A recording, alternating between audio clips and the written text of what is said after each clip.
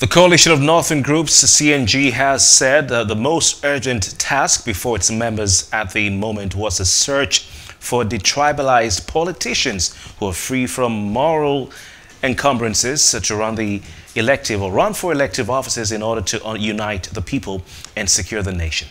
The organization also said that nobody could stop the North from fielding and backing candidates for the presidency. They said some governors in the People's Democratic Party cannot stop the fielding of Northern candidates or political candidates for the presidential elections in the party because of the resolve of the members of the group to resist such an attempt. Now, joining us right now on Plus Politics is the Director of Strategic Communications Coalition of Northern Groups, Samaila Musa. Good evening to you, Samaila Musa. Thanks for joining us.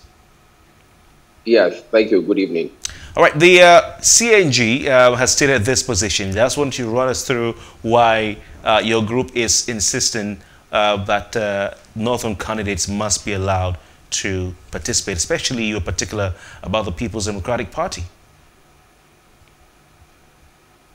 Okay, yeah, that's a very important at this particular juncture that we are, especially having noted that some particular persons are trying to overheat the polity, either by some brigandage or some, uncalled for utterances that shouldn't be heard from, perceived leaders. So that is actually a source of concern to us at the C.N.G because we felt it shouldn't be. You see, let me quickly lay this background, that politics is a game of negotiations. It's a game of persuasions. So when people who ought to stick to the rules of the game, I'm talking about the politicians, actually, leaving politicking and going into issuing threats or making some utterances that are unwanted or unwarranted at this particular time, you begin to feel like maybe we're having some militants, or some terrorists in the guise of politicians. So that actually is a source of concern to us, and that's why at this particular time we're actually coming out to be quite very vocal about our position and our stand. Now, having said that, while the PDP is of particular interest at this time, is because we noted that there's a particular scheme, there's this grant scheme going on within the players, especially those players from the southern part of the country, to shut the door against politicians. And we felt there's a need to actually remind them that out of the 16 years of PDP rule in this country, 14 of those 16 years actually came from the South. So it's very important to remind some of our southern governors or politicians that it was only 2 years that the North actually enjoyed the presidency under this particular party. Okay. So that's essentially the reason why. But Samaila Musa, you have the conversations around zoning ahead of the 2023 presidential elections all over. You're talking about different political parties and different elective positions. Why the particular focus on the People's Democratic Party, and why the particular focus on the presidential election? You see, there's no how you want to talk about zoning without talking about PDP, because that was actually their brainchild ab initio.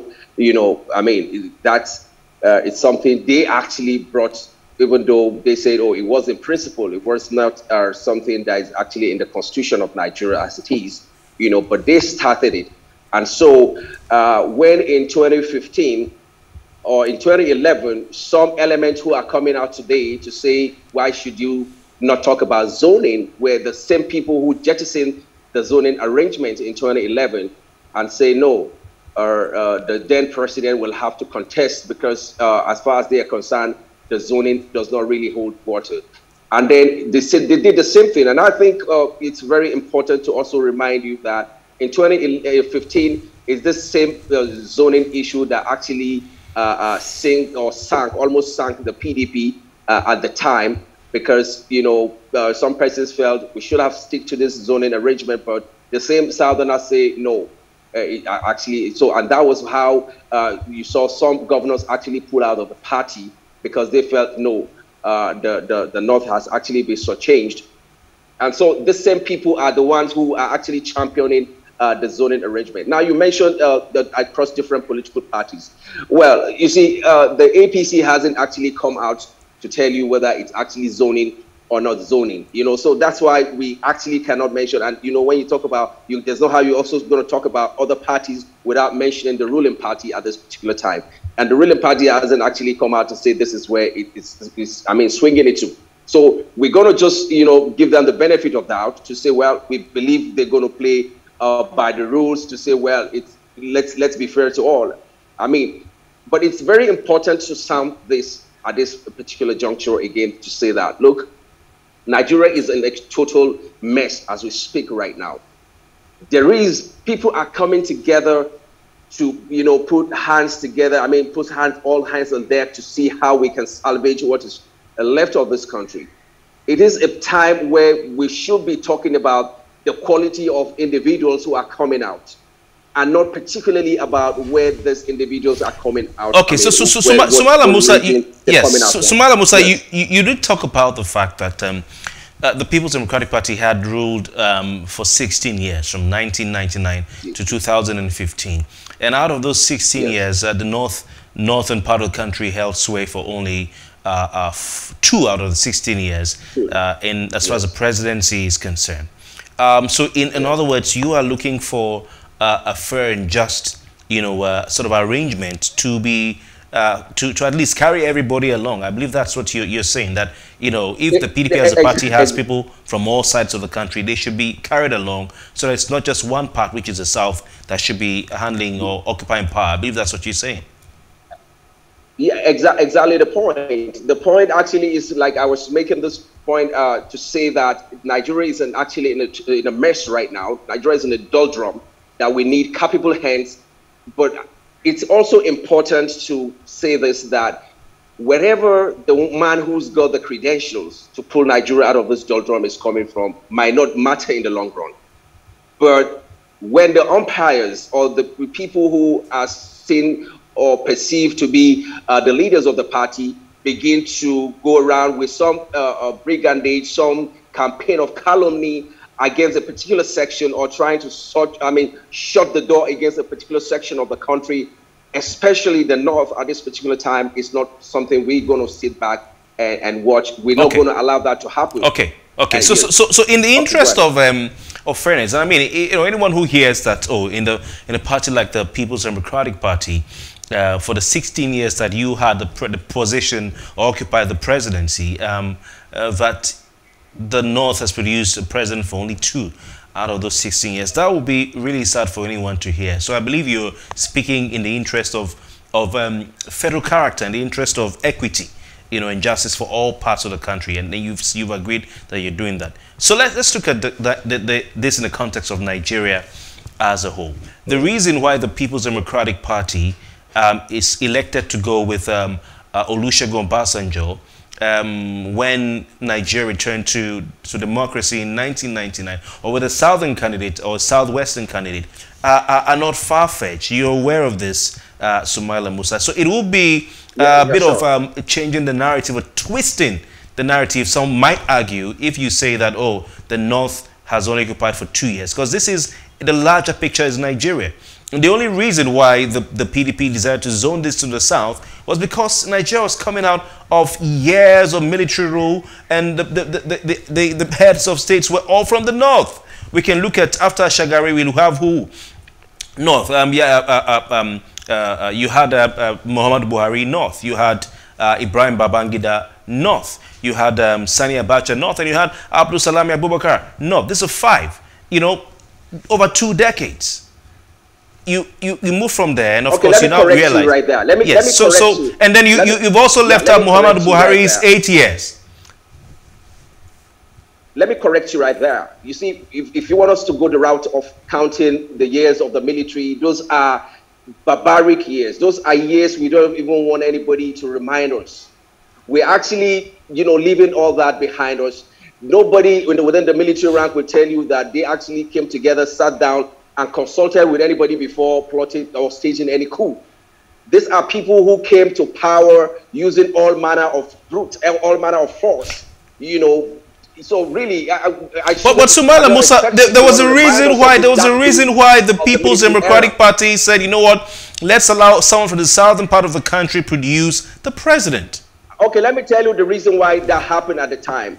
The reason why it happened at the time was that the man who was perceived to be the winner of the June 12th in 1993, as it were, is MKO Abiola. So, you know, in the interest of what Nigeria to say, okay, look, this man contested. Yeah, it was a military president who oversaw the election, and the election was adjudged to be free and fair. You know, it's only fair if some person, some military also came on grab power, you know, through the back door again and denied him that mandate, you know. And now that the man is gone, what can we do to salvage what is left of this country in terms of unity? Is to say, okay, let's allow somebody from that particular region to occupy that seat. And I believe quite a lot of southwestern Nigerian folks who are perceived to have the credentials at the time were actually contacted, about 3 or 4 of them. I'm aware Wole Soyinka was contacted. I'm aware Richard Akinjude, C.N.G, you know, blessed memory, was also contacted before even it came to Obasanjo. So we're just, at the time, they were just shopping for someone who's got the credentials, someone who is upright, you know, someone who can actually stabilize the country until the baiting fall on Olusegun Obasanjo at the time. So really, you will see how this whole thing played out. And immediately after that, the PDP decided to say, well, they want to stick to this some form of a zoning arrangement. But I'm telling you, the same people from southern Nigeria, you know, felt no, because power was with them at the time. They felt it's high time we jettison all this arrangement. It's not really working. It's not going to take us anywhere. It's about competence. It's about who can rule Nigeria. I mean, who can, you know, drive Nigeria to the promised land and do it better and all of that. They came up with all manner of, you know, of theories and stuff. So the same people today are the same who are now advocating to say, oh, no, we have to go back, we have to revisit that zoning arrangement. And we're saying, in the spirit of fairness, even if you want to say zoning, you have held power for 14 out of 16 years of this your party. So it's just fair enough for you to say, okay, let's give this opportunity to some of our northern folks. But we're not even saying do that. We're just saying, leave it open. Whoever's got the credentials, allow Nigerians to decide at this particular time. Perhaps if you feel, you know, it's high time we just still zoning, no problem. That's fine. But you cannot you cannot exclude the fact that Muhammad Buhari is from the northern part of the country and he has been president for the last 8 years. You cannot exclude the fact that both leading parties in Nigeria, the APC and the PDP, both zoned the last presidential election. They had northern candidates. So if you look at 8 years of a northern candidate, if you want to look at fairness, would it be fair to have the PDP elect an Atiku Abubakar, or elect an Waziri Tambuwal, or elect a Bala Mohammed to come be there for 16 years again? Look, what we are even advocating for at this particular time is to say, we agree with you. You preached this in 2011. You also preached it in 2015 that there's no point going by zoning arrangement. And we're saying, fine, we want to stick to it. Now, if you want to go the route of saying, oh, Buhari is from the north, are you saying the PDP and the APC is one party? No, I'm saying the Nigerian presidency is one. It is one, but it has to come under a platform of the party. You understand? So the one party shouldn't decide for the other party. That's the reality on ground. And the APC hasn't come out to say they want to go by the zoning arrangement. So I don't even want us to drag APC into it, because we don't know what they want to do yet. Until that time, we also going to be very vocal. We're going to come out quite very vocal about whatever it is that we feel is actually anti-North. But for now, the PDP is the one who's displayed this by some few elements actually within the party who want to go the militancy way to say, no, You know, because you see, all the things we're even talking about can actually be judged out, can actually be dialogue, can go the way of persuasions. You understand? When the active players decide to say, well, between us, we agree that we're going to have a consensus candidate in the person of so X, Y, and Z. It's a different thing when some persons begin to go you know, you start using gutter language to paint. So talking about gutter language, you also, yes, your group also in that statement talked about, you know, you talk about someone who's being brash and, you know, engaging in brigandage, and now you've talked gutter language. And you mentioned your governor from the south in that, you know, statement from your group. So which governor is this you're referring to? It's Wike. Okay. You and I know the way he's been going about these things. We're making governance in Nigeria to look like you have to be a garage boy before you can emerge as anything in Nigeria. We're beginning to make people like Governor Wike to look like you have to be a tout before you can amount to anything in Nigeria. I'm even ashamed to let my own children watch people like that on TV vituperating the way he was doing. You know, everyone has been going in a very civic manner, the way both APC and PDP, between them, everybody's actually been carrying out their engagements, their consultations in a very civic manner, you know, respectfully. You understand? These are people who are men of honor because these are leaders of the country. And then one of them chose, and Governor Wike is not the only one from the South. And you and I will agree with me today that in Nigeria, there's nobody who presents himself as a tout like he's doing. Okay, so you're referring to Nyesom Wike, and I'm happy you're open about it and honest about it. The governor of River State, Nyesom Wike, had called on the People's Democratic Party some days ago to treat the South fairly, and he said that the South is always called the pillar of the PDP. You know, he said the pillar. But it's not only when the party needs help, maybe financial help or support or stability, that they should turn to the South, that they should also remember to be fair to the South or the southern part of the country when it comes to sharing of offices. You know, and of course it's documented the role that states like River State have played, you know, led by Nyesom Wike for the PDP. You know, in a time in Nigeria where the party does not control the leading states in the country that have money. You're talking about Lagos State, River State, and Kano State. It is the states controlled by the PDP in the South that have funded, you know, their counterparts, you know, with giving donations and grants and all that. So what do you say to that very quickly? You see, I'm not a member of their party. What we're just saying is make sure you create a level playing ground for everyone to participate. You can bring those assertions. I don't know what went down, I mean, between them as a party. They can decide to say, well, some people, of course, in any country or in any climate, some persons will have to fund the party, especially when you're in opposition. You know, and if River State happens to be one of the richest in the country, I mean, it has its own volition for him to want to fund the party. You know, so really it's at his own discretion to do that.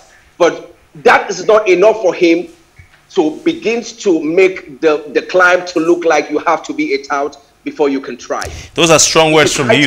Those are strong words for you, Samaila Musa. He might argue that it was a northern group that bought his presidential nomination for him. But anyway, we will talk about that some other day. Samaila Musa is the Strategic Communications Director of the Coalition of Northern Groups who are calling on the PDP to open their presidential aspirations or role, or rather position and contest to people from all parts of the country, including the North. Samaila, thank you very much for your time.